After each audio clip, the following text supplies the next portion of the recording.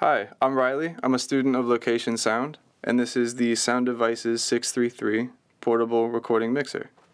Because this device has 6 unique inputs on it, and you can configure it to write to the flash card separable tracks for each of the inputs, that makes it particularly good, I would say, for indoor filming, where you have multiple characters with multiple dedicated mics.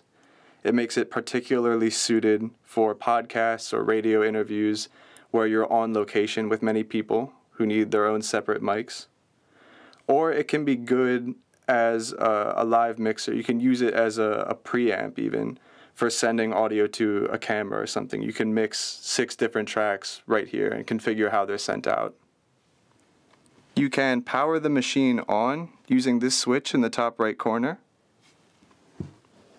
It operates first using external power that's plugged in right here. After the external power supply is cut off, the next thing it will use is a lithium-ion battery pack.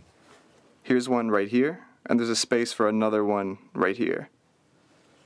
When those run out, if they're not replaced while the device is running, it will default to using its 6 internal AA batteries, loaded in right here, in this compartment. So this device has 6 inputs on it. It's got 3 XLR mic level inputs, and it's got 3 line level inputs right here. I'm currently plugged into number 2. These channels are controlled using all of these knobs on here. Besides these big ones, these small ones can be extended and recessed by pressing them. They click in and out. These gray ones set the trim level, which is like gain except digital. It controls the level of the signal coming into the device.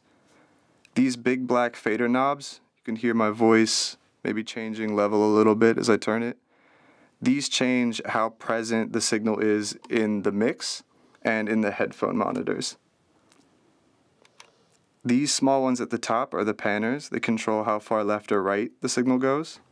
I have phantom power enabled right now because it's a condenser mic, but if I wanted to change that, I can change it to line level, normal microphone, or just turn the input off altogether using that knob.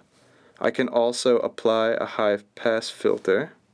So most of the controls on this face are for the mic level inputs, but if you want to control these line level inputs right here, you have to use these small mini faders. To activate one of the line level channels, you have to just click it to the right, out from its resting position. And these mini faders themselves only control how loud the signal is in the mix. In order to set the trim, the gain level, like you do for the regular XLR signals, you're going to want to toggle pre-fader listen with this little knob at the top. Toggle it, I'm going to do 4 because I enabled channel 4. And you're going to want to use these knobs to do it. There's trim right here, controlled by this select knob. You can set the trim level. And then you can also set the fader level over here with the headphone knob. Alright, so playback and recording is the most important function of this thing, but it's actually kind of easy to miss. It's this knob right here with the stop button symbol on it. It's sort of a toggle. You can click it in and then you toggle it in the different directions. At the very top of this switch is REC for record. You just push it up, not in but up, to start a recording. And then to stop that recording, you can press it in, stop. Or if you wanted to, while it's recording, you can toggle it up to record again, and it will just seamlessly move on to the next take and rename it like the next number in the series of takes. You can play back takes by toggling it down. There's a little play symbol under there, a little triangle.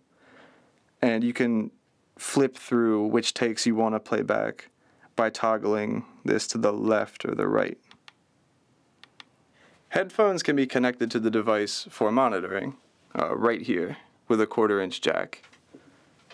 By default, you'll hear the left-right stereo mix of everything that's going into the mixer, and you can control the volume with this headphone volume knob right here. But if you want to change the mode of monitoring, you can click it in and select from a bunch of useful presets. Here I can get a mono version of only the left channel. I can listen to the audio only from my aux sends. If you have audio that you're sending from this device out somewhere else and you want to monitor a return signal of that audio, you can plug that in to this input right here by the normal headphone input titled RTN. And then you can toggle between whether you're listening to the regular stereo mix or what's coming back to the device using this switch right here. RTN, you toggle it to RTN, and you're listening to your return signal instead of the stereo mix. You toggle it again, and you're listening to the normal stereo mix instead of the return signal. This device can send aux signals out of itself using X1 and X2 right here. It's got two stereo outs, a left and a right for the main stereo signal. And it's got X3 and X4 right here. In order to configure what audio of what's being mixed in here goes to which outputs, you should go into the main menu using the menu button, select Outputs with the headphone knob, and you can set what kind of signal, like a mic or a line signal, is being sent to each of the outputs. But you can also determine the routing. Using this grid here, you can determine which of the tracks are being mixed goes to what auxiliary send. And you can choose whether you'd like it to go pre-fader or post-fader, depending on the color of the tile. Something that this device is very useful for is for managing and naming your takes. You can manage the takes that you have inside of it by pressing this menu button and this file knob at the same time. You'll jump right to your list of takes. Here's everything that I have recorded in the process of testing this device out. As you can see, it's actually named them in order. I set the very first one to scene number A1, take A01, and it's automatically continued the naming pattern for me. You can do that by editing your next take. You can add notes and such, but you can set the scene name. Say I wanted to make this one scene B. I'll use this keyboard menu to do it. And say I've fallen behind and we're actually on take 5. I can say we're there.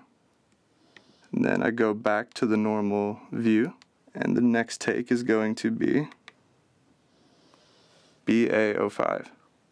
So this device can record to both an SD card and a compact flash card. They go in right here on the device in this port.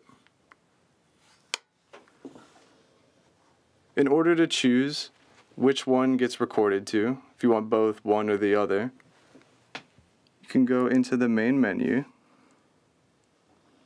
go to Recorder, the Recorder heading, and you can toggle whether it records to CF, compact flash, or to SD card. And there are a few different modes that you can have it record in. There's Wave Poly, which is where it gives you a multi-track wave file of all the different inputs and outputs that's going on in it. You can set it to only the isolated track channels. You can have it send only the stereo mix or only aux sends. You can also get the stereo mixes in MP3. In the recorder heading, you can also set the bit depth and sample rate, or my favorite is pre-roll time. You can set it to retroactively have had start recording before you actually hit the record button. Say if someone says sound needs to roll and you were about 5 seconds late, maybe you set it to pre-roll for 5 seconds. It's actually going to listen 5 seconds ahead of you pressing the record button. If you want to mitigate the effects of unwanted clipping, say if you're worried about something clipping without you expecting it, you can go into Menu. You can go to heading 4, Limiters, and apply a limiter. I have one with a hard neon right now. In the main menu, you can also set the time code.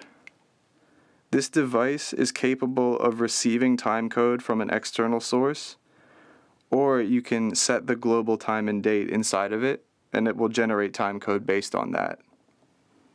You can set the mode right here. You can have it based on the running time of the recording. You can have it run freely from when you start timecode mode. You can have it run 24 hours, or you can have it run externally.